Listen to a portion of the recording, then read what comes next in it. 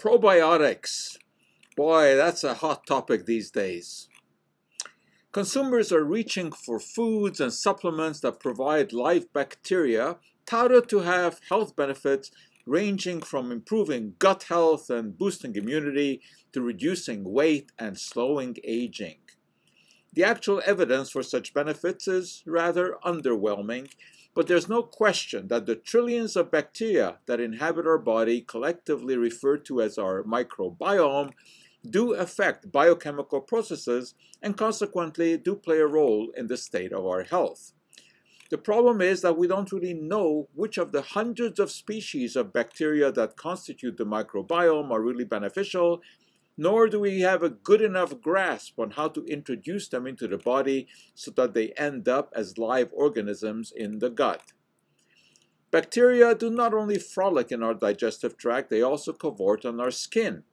And it seems that one species, Lactobacillus crispatus, is capable of synthesizing collagen, the structural protein that determines the skin's firmness, smoothness, and elasticity.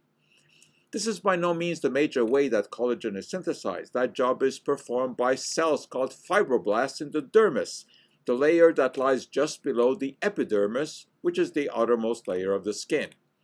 With age, the production of collagen by fibroblasts declines, the skin roughens, and wrinkles set in.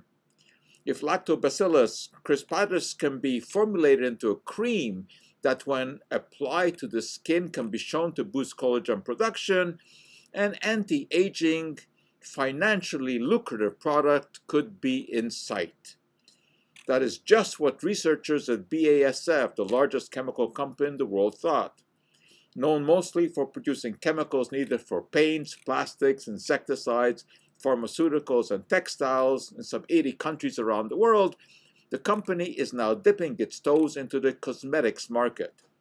The stimulus was the theory that Lactobacillus crispatus is abundant on the skin until it begins to disappear around age 50. BASF scientists were able to isolate this bacterium from human skin, culture it, and develop a cream containing a dormant form of Lactobacillus crispatus that comes awake on contact with water on the skin. Photomicrographs of the skin confirmed that there was indeed an increase in collagen formation. Next came a 2-month trial with 30 women aged 45 to 65, applying a cream that when put on the face yielded a 0.25% concentration of live bacteria. The cream, named Probiotics, was said to show up to a 10% improvement in skin elasticity and a 7% decrease in crow's feet and pigmented age spots. Not exactly a breathtaking result, and not likely to be noted by an observer. But it is a proof of concept, with perhaps more effective creams to come. A major problem is to ensure that live bacteria are delivered to the skin in sufficient numbers. It will be a while, if ever, until Probiotics makes it to market. But if hyped with terms like natural, preservative-free, vegan, clinically tested, and probiotic, it is likely to sell well, even with minimal efficacy. That for today is our Cup of Joe.